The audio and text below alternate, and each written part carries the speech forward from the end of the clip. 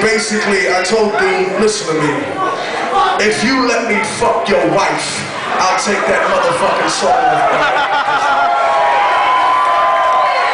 The conversation just went downhill from there. Look, I don't pretend to be some amazing tough guy, but if you don't get in my fucking face, you will get fucked up, no matter what.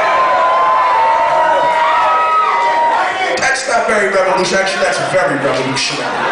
Me, I'm a peaceful motherfucker. I do what I do and I maintain myself and all my discipline and my regimen. When you stand in my way and you play stupid and you don't allow progress, I'm gonna knock you the fuck out of my way. You can pick your teeth up at the door, pussies.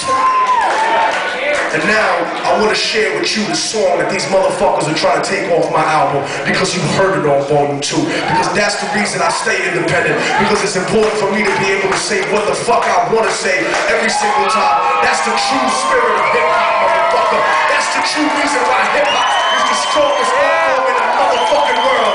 It brings too many black, too many white, Latino, Christian, Jewish, Muslim people, atheist people together. We start to realize we have more in common than we do apart. We start to demand more from our government, and we realize that age-old truth, that it's not the people who should fear their government, but the government who should fear the motherfucking people.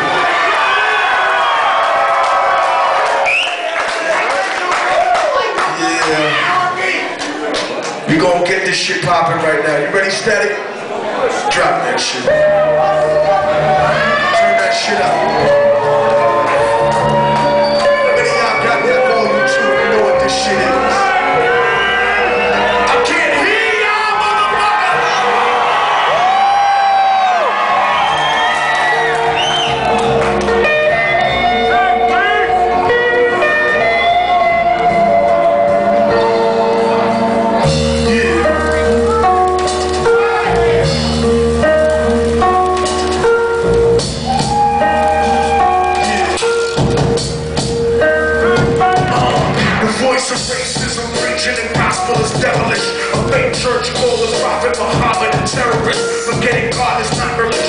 spiritual bomb, and Jesus is the most quoted prophet in the Quran.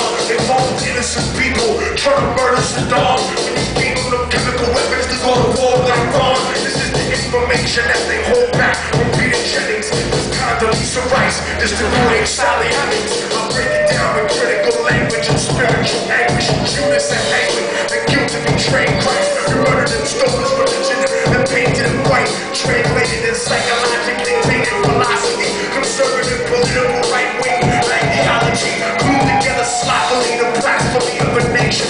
Got my back to the wall, cause I'm facing assassination. Guantanamo Bay, federal incarceration. How could it be? The land of the free, home of the brave, indigenous Holocaust, and the home of the slaves. Corporate America, dance and walk beat to the rhythm. You really think this country never sponsored terrorism? Human rights violations, we continue the saga. Salvador and the Contras and Nicaragua. And on top of that, they still wanna take me to prison just cause I won't trade humanity for patriotism. It's like MK Ultra controlling your brain, suggesting thinking, open your perspective to change. They wanna rearrange the whole point of view in the ghetto. The four branch of the government wants to settle. A bandana full of fighting freedom and fighting terror. But what's reality? Read about the history of the place that we live in and stop letting corporate news tell lies to your children.